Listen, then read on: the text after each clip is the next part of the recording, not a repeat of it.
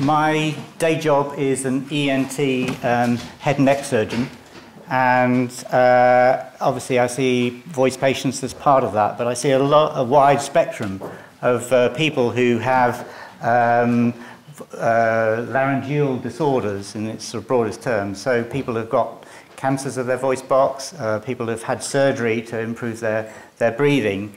And we're very aware that, you know, some people have some very abnormal voices as a result of surgery. And, you know, we examine the patients, you see things moving, and before I never really took a lot of notice, but since I used stroboscopy to examine these patients, you could actually see what structures were actually vibrating. And actually it was extremely illuminating, because the things that you thought were sort of collapsing in and potentially blocking off the airway were actually vibrating. And sometimes it's the only thing that was actually vibrating at all. So you might have been tempted to remove that thing that was flopping down into the airway, but actually if you'd done surgery on that, or if you don't examine the patients to look at the structures that are actually vibrating, then you could actually damage the only voice that these people have got. It wasn't until I started doing the work with Cathrine that actually I began to appreciate that you could actually categorize these sort of qualities of voice a little bit more detail. In the literature, there have been various descriptions of some of the structures that are involved, but I think this is an attempt to sort of bring together some of the findings that I've seen with examining the singers and the various vocal effects, and also linking it to some of the clinical findings that I see. Some of the qualities of the images, the videos, I'm afraid, are just a little bit poor, but they're not very common, these problems, but hopefully it'll illustrate the sort of similarities and dissimilarities. So basically, we all know that for normal voice, you have your vocal folds that vibrate, and you have to have a power supply, and of course, and you have the filter for the vocal tract. We know that the supraglottis, which the supraglottis is basically the bit above the vocal cords as part of the voice box itself, the larynx. We know that the supraglottis can affect the voice in lots of different ways, and we've already shown sort of demonstrations of the effects of the modes and how you get this sort of constrictions of the false cords, particularly the areoglottic folds sort of folding in. And this sort of really, and you can hardly see the vocal folds in some of the more metallic modes, but we know that they are actually vibrating underneath. So in speech, actually, use of the false chords is actually a normal phenomenon in part, so you don't use it all the time, but you use it for things like shouting, for glottal onset, and also for vocal effects. If you just want to sort of do a bit of, you know, raspiness to the voice, then you bring in that, and that's all considered as sort of part of normal voice use. And the effects are that it does affect, the use of the supraglottis actually affects the way the vocal folds vibrate, and it also, because of that constriction, it affects the acoustics by narrowing that sort of the bit of the epiglottis and the immediate supraglottis. So that can, if those patterns become entrenched, then they can actually lead to the commonest voice disorder we see, which is a muscle tension disorder. And this has been well described in sort of the classic sort of three types, I suppose, are that you get this sort of medial constriction of the false cords here, and then you get this sort of anterior-posterior constriction, and then you can get the whole supraglottis actually collapsing down. But the difference here is that these people go into this mode of speaking, and it's constantly like that, or they relax at times, sometimes if they can. Otherwise, you know, they've got this sort of constant rough sort of quality to the voice in general, or it depends on the pathology, and we'll talk a bit about that. So these are the main sort of patterns, but this is not with the vocal folds, the false cords vibrating. This is just purely constriction. We know, we've seen this before, that for singing, you've got to get the modes right, and then you can add in these sort of vocal effects here. And basically, the ones we've heard about, the commonest ones, the ones I'm going to look at is distortions of growling, grunting, and rattle. And we see all these effects in patients as well. The tuba, I'm not going to talk about, that's that sort of overtone sort of singing thing, but I'm sure some patients tend to go into that a little bit as well. In speech, as I said, using the supraglottic structures, this is not the vibrating part, but just the constriction, it can be habitual use.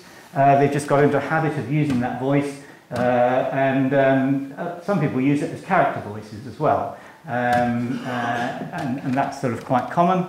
But often the ones we see are what we call muscle tension dysphonias, as I said, and that can be a primary muscle tension dysphonia. That's when you do it when there's no particular reason other than you're constricting in the throat, and that has the effect. So when they actually relax and breathe, everything retracts and the larynx looks completely normal. And this is where voice therapy comes in, of course, to relieve that tension. But it can also be due to compensation.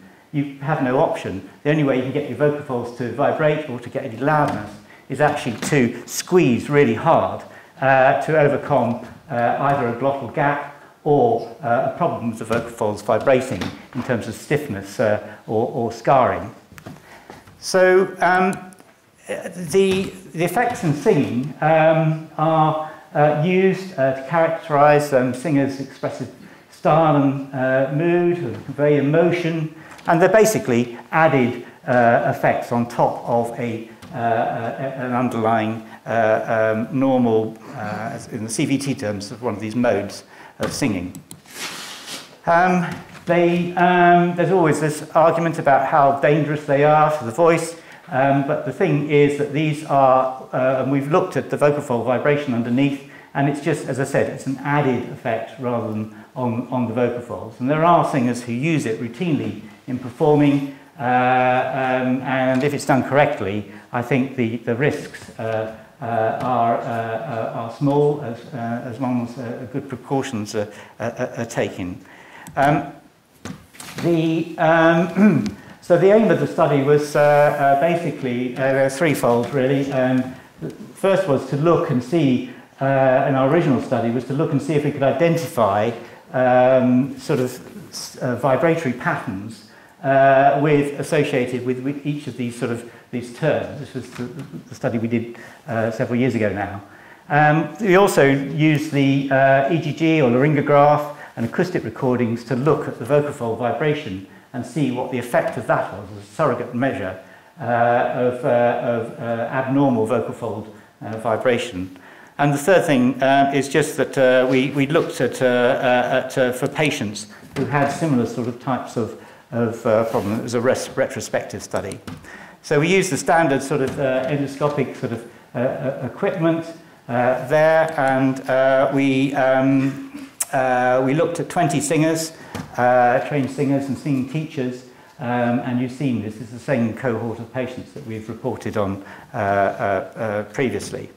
So they had a range of different sort of singing styles. Some of them were familiar with using the vocal effects, and some of them weren't, but they could actually teach the techniques. So in terms of actually how many subjects or singers that we were able to see, you can see that distortion was the easiest one for, there was 17 out of 20 could do that. And then a lot could do the growl. But the growl was actually incredibly difficult to visualize. We got a hint of what was going on from that. The rattle, quite a few, only about 5 could do that. The grunt, 11 could do it, but only 3 was suitable for sort of analysis. And I'm not going to talk about the tuba group there. In distortion, the thing that we noticed most was that the false chords came in. I don't know whether we can dim the light a little bit just to sort of show the video, because it's a little dark. I'll show you another one in a minute. But so essentially, you can see that these are going through the different modes, and you can see that, that particularly the false chords are vibrating.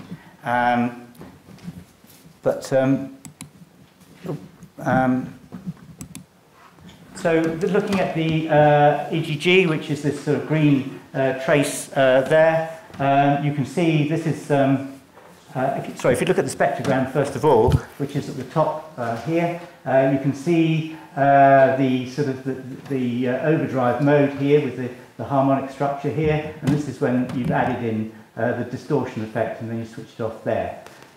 This is the contact quotient here at the vocal folds, and you can see there's sort of, it's kept fairly constant, but there's just a little bit more sort of variance in it. And if you look at one particular point in detail, there when there's no distortion, you can see this is a nice sort of overdrive type of waveform that we see. But basically, if you look at the green trace, that's the laryngograph trace, you can see that with the distortion, that the waveform is actually preserved, although the amplitude of it is a little bit variable. So, so in terms of actual clinical cases where we see a distortion or distortion-like effect, again, it's in patients who use this habitually in the character voices, and we can see it in these sort of two cases particularly. And it gives a very rough quality to it. Depends if there's a glottal gap as well. If there's a glottal gap, then you get a breathiness on top of the rough effect. But we see this medial constriction, you see this irregular, quasi sort of periodic vibration of the vocal cords, and a variable effect depending on what the pathology was. If we look at the character voice, first of all, this was taken off the internet about the top 10 actors with the most annoying voices.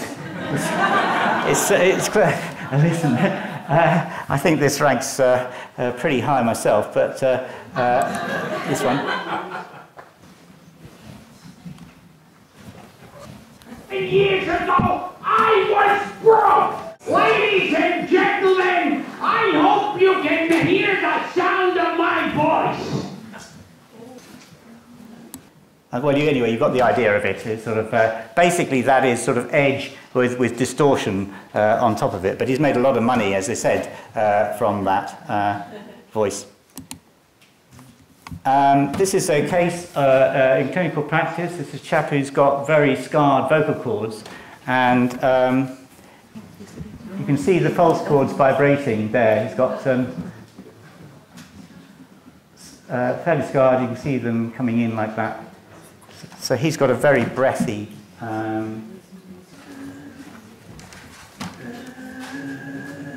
You can hear. You can hear that.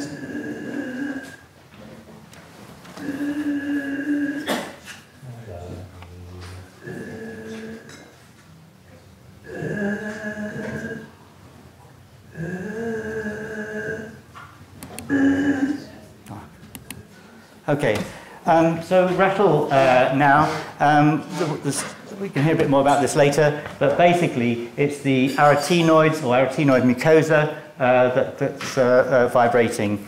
And if we just play that.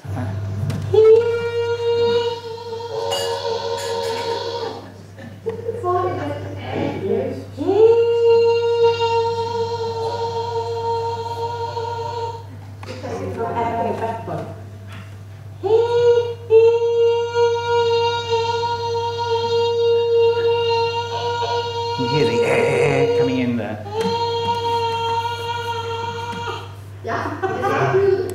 Right. So Rattle's got a different quality sound. It's more of a raspy quality. It can actually be used with distortion, and some singers use it sort of routinely. In clinical practice, again, it's the same sort of things. It's why people develop one problem, one way of phonating compared to another. It depends on the actual underlying problem to a degree, and how they compensate. But I've got two examples, clinical examples. One, the first one is a patient who's got a psychogenic muscle tension problem, and she just came in with the most bizarre voice, and you only get glimpses of it here, but you can see, hopefully, the vocal fold vibration.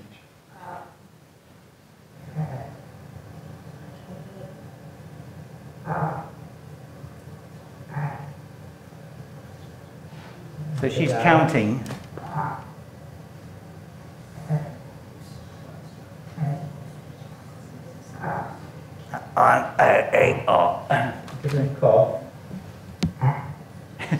There's a little rattly cough there.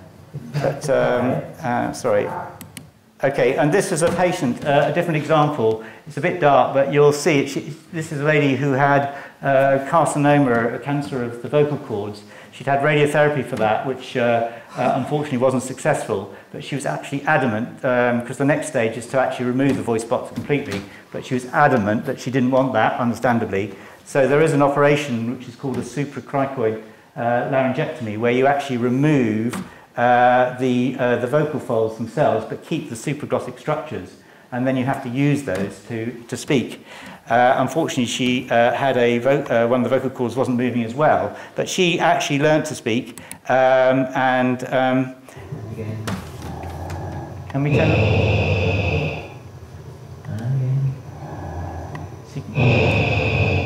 So she brings in the vocal fold on that side, but that doesn't actually contribute. It's the actual, the one that's not moving on the left-hand side that you can see the arytenoid is vibrating, but she's got a very breathy quality on top of that because she's got no vocal folds there. And she had to be careful with the swallowing, but she didn't actually suffer much from aspiration. So this is a sort of, we have a debate where this is more a grunt than a growl, but actually, but what you can see there is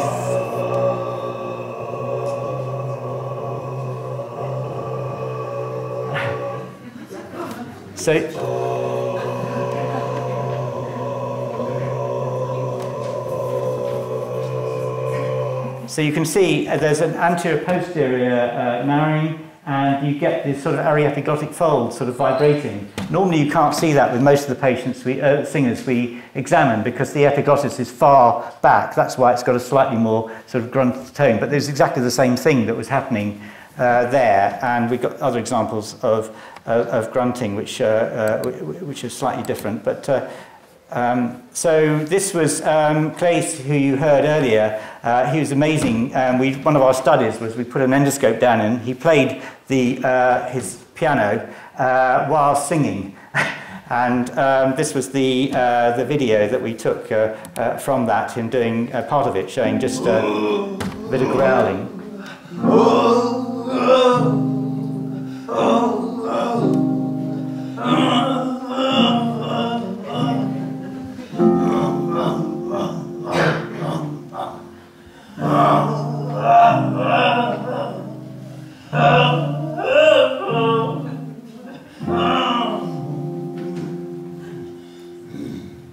I love that last little girl. In growling clinical practice, we see again, some people use it for the same reasons. The cases that we have, I've seen it particularly, is a patient with a vocal cord palsy, and you see the left side's not moving.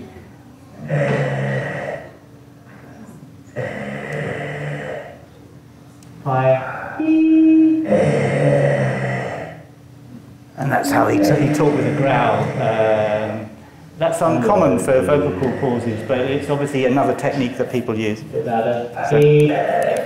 Grunting, it's used a lot in sort of death metal type of singing, and we haven't got time to show you an example of it, but I can show you the images we got from the study. Here you see a sort of chaotic sort of vibration of the whole of the supraglottis, and there, and depending on the extent of the grunting. And if we look at, I haven't unfortunately got a patient with that, but I've got Claes once again demonstrating it during singing.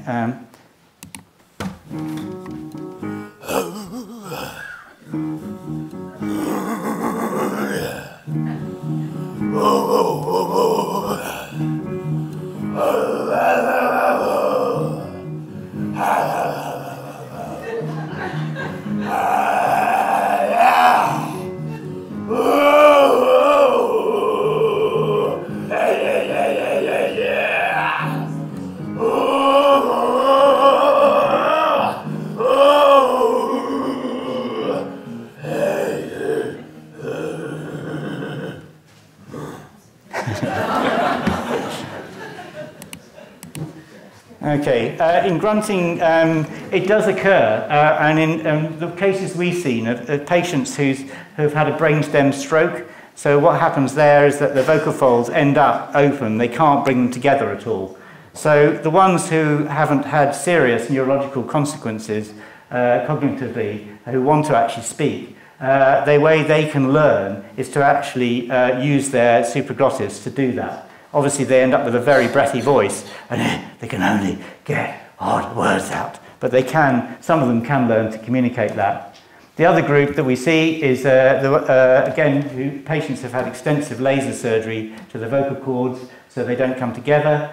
And the third group is in children who've had some narrowing of their larynx, usually from intubation. So they have an operation which basically puts a stent in to widen it so they can breathe. But unfortunately, the downside of that is that they can't. They don't often have a good voice. But children are, if they want to communicate, they do. They find ways, and a lot of them use their supraglottis. But these are the children who come in and they've got a really deep, gravelly voice, in a 5-year-old or whatever, which is not normal. And of course, that has to be that they're using their false chords to do that. So in summary, basically, for distortion, it's mostly the false chords that are vibrating. In rattle, it's more posterior mucosa over the arytenoids. In the growling, it's more aryepiglottic folds, cuneiforms, and in grunting, it's more of the supraglottis in general. Obviously, there are variations on this, and some people use more than one sort of part of their supraglottis. So in clinical practice, we see all these habitual, character voices, and muscle tension dysphonia. But what we do is these patients are coming and we have to try and determine whether it's a primary problem or a secondary problem. Their voices are not pure rattle, distortion or whatever, because often they've got other underlying problems, either with a glottal gap or they've got poor respiratory support or other neurological problems. So that's why it's a bit more complex than just the pure forms that we've seen. But I think having looked at it, it's much easier to work out what's going on and to classify these sort of the ways that the supraglottic voice uses. I